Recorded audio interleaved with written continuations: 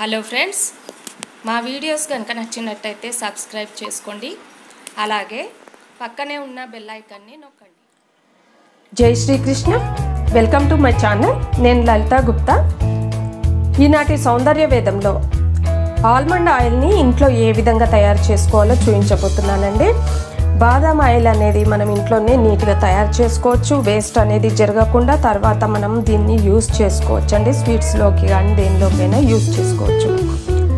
ఈ విధంగా మనం సింపుల్గా ఇంట్లో రిస్క్ లేకుండా ఖర్చు లేకుండా ఆయిల్ అనేది తయారు చేసుకొని బ్యూటీ టిప్స్కి వాడుకున్నట్లయితే ఖర్చు లేకుండా చక్కగా పనులు అయిపోతాయి. అంతేకాకుండా మంచి బెనిఫిట్స్ అనేటివి లభిస్తాయండి. ఈ విధంగా మనం బయట డబ్బులు ఎంత పెట్టినప్పటికీ కూడా ఒరిజినల్ అనేది దొరకదు. కాబట్టి మనం ఇంట్లో కొద్దిగా రిస్క్ తీసుకున్నట్టయితే చక్కగా తయారు చేసుకోవచ్చు ఆల్మండ్ ఆయిల్ని. దానికి కావాల్సిన బాదం పప్పులని తీసుకోవాలి. మనకి ఎన్నైతే అవసరమో అంత బాదం పప్పుని తీసుకోవాలి. ఇప్పుడు మనం స్టవ్ వెలిగించి సన్న సెగ పైన ఒక ఫ్రై ప్యాన్ని పెట్టుకోవాలండి. ఈ విధంగా మందంగా ఉన్న ఫ్రై ప్యాన్ని మాత్రమే పెట్టుకోవాలి. పెట్టుకొని ఈ బాదాంని మనం సన్నని సెగ పైన మాత్రమే వేపుకోవాలి. మరీ ఎక్కువగా కాకుండా మీడియంగా వీటిని వేపుకోవాలి. ఈ విధంగా వేపుకోవాలండి. వేగే కొద్దీ బాదం పప్పు అనేది లావ్ అవుతూ ఉంటుంది, పొంగుతూ ఉంటుంది అన్నమాట. ఈ విధంగా పొంగినప్పుడు మనకు ఆయిల్ అనేది చక్కగా రావడం జరుగుతుంది. ఇలా సన్నని సెగ పైన మాత్రమే ఆపకుండా కలుపుతూ వేపుకున్నట్టయితే సమానంగా వేగుతాయి. మనకి కలపకుండా ఉన్నట్టయితే ఒకటి వేగడం ఒకటి వేగకపోవడం జరుగుతూ ఉంటుంది. అందుకని ఇలా కలుపుతూనే సన్నని సెగ పైన మాత్రమే ఇలా వేపుకోవాలి. మీరు గమనించినట్టయితే బాదం పప్పు అనేది లావుగా కనిపిస్తుంది, పొంగుతుంది మనకి. ఇలా చక్కగా కలుపుతూ వేపుకోవాలి. ఈ విధంగా వేపుకోవాలండి. మరీ ఎక్కువగా కూడా వేపకుండా మీడియంగా వేపుకొని ఇప్పుడు స్టవ్ ఆఫ్ చేసుకుందాం. ఇలా దింపుకొని కొద్దిగా చల్లారనిచ్చి అప్పుడు మిక్సీకి వేసుకోవాలి.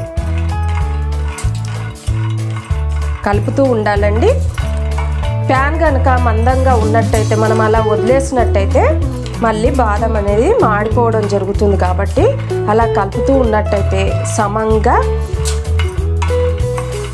వేగడం జరుగుతుంది. ఇక్కడ నేను తీసుకున్న ప్యాన్ చాలా మందంగా ఉంది, చాలా వేడి ఉంటుందండి. ఇది దింపిన తర్వాత ఊరుకోవడానికి ఉండదు, అలా కలుపుతూనే ఉండాలి. వంట అయినా సరే ఏదైనా సరే చాలా వేడిగా ఉంటుంది కాబట్టి అలా వదిలేయడానికి ఉండదు. మనం ఇలా కలుపుతూ ఉంటే అప్పుడు సమంగా మళ్ళీ వేగుతుంది. ఇప్పుడు కొద్దిగా చల్లారనిచ్చి మిక్సీకి వేసుకుందాం. మీరు గమనించినట్టయితే బాదం రంగు అనేది మారిందండి. చూడండి, ఈ విధంగా ఈ రంగులోకి వచ్చే వరకు మాత్రమే వేపుకొని ఇప్పుడు కొద్దిగా చల్లారనిచ్చి వీటిని మిక్సీ జార్లో వేసుకుందాం. వేసుకొని మిక్సీకి వేసుకోవాలి. ఈ విధంగా పౌడర్లా వచ్చే వరకు మిక్సీకి వేసుకోవాలి. అలాగే మరొకసారి ఇలా కలుపుకొని మళ్ళీ మిక్సీకి వేసుకోవాలి. ఈ విధంగా 3-4 టైమ్స్ వేసుకున్నట్టయితే చక్కగా పేస్ట్ లాగా బాదం బటర్ లాగా తయారవుతుంది. ఇప్పుడు మళ్ళీ వేసుకుందాం. మీరు గమనించినట్టయితే సెకండ్ టైం వేసినప్పుడు కొద్దిగా ముద్దలాగా వచ్చిందండి. ఈ విధంగా అలాగే మనం కలుపుతూ ఉన్నట్టయితే చక్కగా మనకి బాదం పేస్ట్ లాగా తయారవుతుంది. ఇలా కలుపుతూ మళ్ళీ వేసుకోవాలి. థర్డ్ టైం వేసినప్పుడు చూడండి పేస్ట్ లాగా అయిపోయింది. ఆయిల్ అనేది మీకు కనబడుతుందండి లైట్గా. ఇప్పుడు మళ్ళీ మనం ఇంకోసారి కలిపి మళ్ళీ వేసుకోవాలి. ఇలా చూడండి ఫ్రెండ్స్, ముద్దలాగా వచ్చేసింది మనకి. ఇలా ఇప్పుడు మళ్ళీ కలిపి మళ్ళీ వేసుకోవాలి.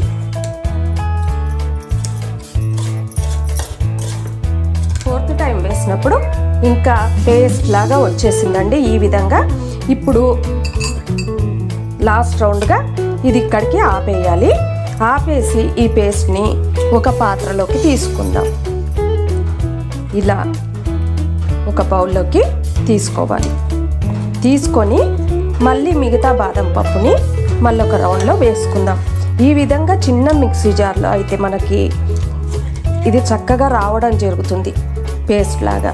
పెద్ద దానిలో వేస్తే మనకు అంతగా రాదండి, చిన్న దానిలో అయితేనే వస్తుంది. ఒకవేళ మీరు ట్రై చేసి కనుక చూడొచ్చు. ఇలా తీసుకొని ఇప్పుడు ఇది పక్కన పెట్టేసి మిగతా బాదం పప్పుని కూడా 4 టైమ్స్ వేసి తీసుకుందాం. ఈ విధంగా వచ్చేసిందండి. ఇప్పుడు దీన్ని మనం ఈ విధంగా చక్రాల గిద్దని తీసుకోవాలి. తీసుకొని టీ వడగట్టే స్ట్రైనర్ తీసుకోవాలండి. తీసుకొని కొన్నింటికి మనకు విడిగా ఈ విధంగా ఓపెన్ చేసి తీసుకోవడానికి ఉంటుంది.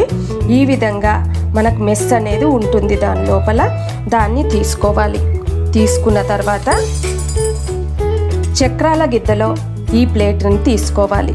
తీసుకొని ఇలా పెట్టేసి దానిపైన మనం టీ వడగట్టే మెస్ని ఈ విధంగా ఉంచేసి చక్రాల గిద్దని ఫిట్ చేసుకోవాలి. ఇలా ఇప్పుడు ఈ పేస్ట్ని చూడండి తీసుకొని మనం ఈ చక్రాల గిద్దలో వేసుకోవాలి. ఇలా బాదాంని ఈ విధంగా పేస్ట్ వచ్చేదాకా ఖచ్చితంగా వేసుకోవాలండి. 4 టైమ్స్ వేసుకుంటేనే మనకు పేస్ట్లా రావడం జరుగుతుంది. అలా వచ్చినప్పుడు మనకు ఆయిల్ అనేది ఎక్కువగా వస్తుంది. నేను నువ్వుల నూనెని ఏ విధంగా తయారు చేసుకోవాలి, ఫ్లాక్సీడ్ ఆయిల్ని ఏ విధంగా తయారు చేసుకోవాలనేవి కూడా పెట్టానండి వీడియోస్. అలాగే వెర్రి నువ్వుల నూనెను కూడా కాదర్వాలి గారు చెప్పినట్టు వెర్రి నువ్వుల నూనెతో కూడా చాలా లాభాలు ఉంటాయి. దాన్ని కూడా ఏ విధంగా చేసుకోవాలో పెట్టడం జరిగింది. ఇంట్రెస్ట్ ఉన్న వాళ్ళు డిస్క్రిప్షన్ బాక్స్లో లింక్ ఇవ్వడం జరుగుతుందండి, చూడొచ్చు. ఈ విధంగా కొద్దిగా ఓపికతో కనుక మనం చేసుకున్నట్టయితే షాప్లో మనం ఎంత డబ్బు పెట్టి కొనుక్కున్నా మనకు మంచి క్వాలిటీ అనేది దొరకదండి ఖచ్చితంగా. అందుకని ఇంట్లో చేసుకుంటే ఆయిల్కి ఆయిల్ వస్తుంది, చక్కగా మనము బ్యూటీ టిప్స్కి వాడుకోవచ్చు. అలాగే మనకు ఆయిల్ వచ్చిన తర్వాత ఈ పౌడర్ మిగిలిపోతుంది కాబట్టి దీంతో స్వీట్స్ చేసుకోవచ్చు, భక్షాలు చేసుకోవచ్చు, నచ్చినవన్నీ చేసుకోవచ్చండి. వేస్ట్ అనేది జరగకుండా చక్కగా వాడుకోవచ్చు మనం ఇంట్లో చేసుకుంటే కనుక. అంతేకాకుండా ఈ ఆయిల్ని బ్యూటీ టిప్స్కి ఉపయోగించినప్పుడు చాలా మంచి లాభాలు అనేవి ఖచ్చితంగా ఉంటాయండి. మనం ఇంత మంచి ప్రొడక్ట్స్ వాడినప్పటికి కూడా లాభాలు లేవంటే మనకు ఆరోగ్యం కనుక సరిగా లేకపోతేనే మనకు స్కిన్ ప్రాబ్లమ్స్ అనేవి వస్తాయి ఖచ్చితంగా. అలాంటప్పుడు మనం ఇంత మంచి క్వాలిటీతో చేసిన వాటిని పెట్టుకున్న ప్రయోజనం లేనప్పుడు శరీరానికి సంబంధించినంత వరకు మెడిసిన్ వాడుకుంటే ఇంకా మంచి బెనిఫిట్స్ అనేవి ఉంటాయి. ఈ విధంగా పెట్టిన తర్వాత మనం ఈ విధంగా ఫిట్ చేసుకోవాలి. ఇప్పుడు దీన్ని ఈ విధంగా తిప్పుతూ ప్రెస్ చేసుకున్నట్టయితే మనకు ఆయిల్ అనేది కింద నుండి రావడం జరుగుతుంది. చాలా ఈజీ ప్రాసెస్ అండి. మీరు బలంగా తిప్పినట్టయితే మీరు కింద చూడొచ్చు.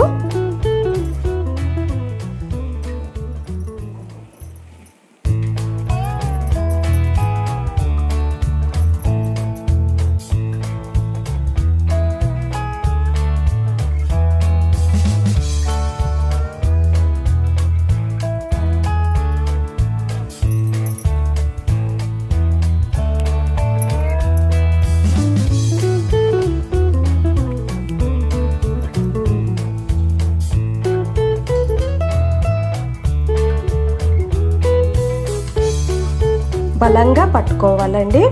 బలంగా పట్టుకొని తిప్పినట్టయితే చక్కగా వస్తుంది.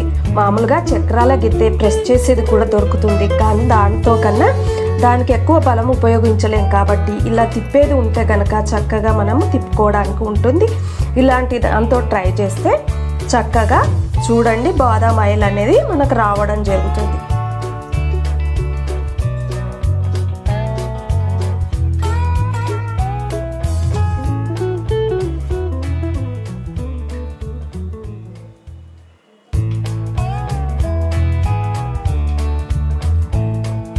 మనం ఎంత డబ్బు పెట్టి తీసుకున్నా ఇంత క్వాలిటీతో కూడుకున్న ఆయిల్ అనేది మనకు ఎట్లాంటి పరిస్థితిలో దొరకదండి. చక్కగా ఈ విధంగా కొద్దిగా రిస్క్ తీసుకొని చేసుకుంటే కనుక మంచి క్వాలిటీతో కూడిన ఆయిల్ అనేది మనకు దొరుకుతుంది.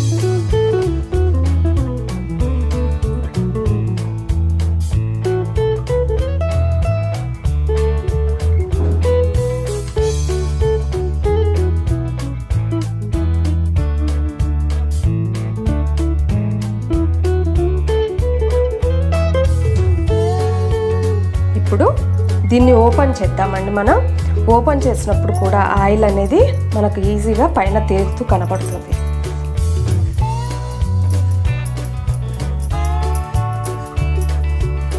జాగ్రత్తగా తీసుకోవాలి. తీసేప్పుడు చూడండి ఫ్రెండ్స్, బోలెడ్ ఆయిల్ అనేది ఫుల్ ఆయిల్ అనేది ఉంటుందండి. జాగ్రత్తగా తీసుకోవాలి.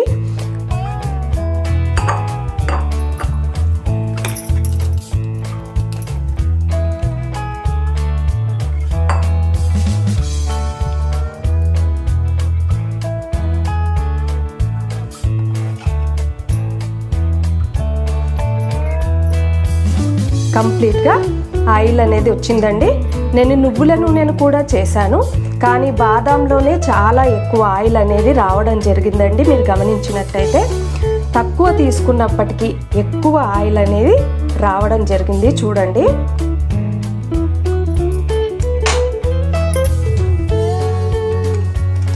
ఈ విధంగా ఆయిల్ తీసిన తర్వాత మనకు బాదాం పౌడర్ అనేది మిగిలిపోతుంది. దీనితో మనం భక్షాలు చేసుకోవచ్చు, స్వీట్స్ చేసుకోవచ్చండి. కుదిరితే కనుక బాదాం పొడితో భక్షాలు ఏ విధంగా చేసుకోవాలో నేను వీడియో తీసి పెడతానండి. చాలా ఈజీ ప్రాసెస్, అంతేకాకుండా చాలా టేస్టీ, హెల్తీ కూడా. ఈ విధంగా దీన్ని ఇప్పుడు పక్కన పెట్టుకుందాం. ఇప్పుడు ఈ ఆయిల్ని ఒక బాటిల్లో పోసుకుందామండి.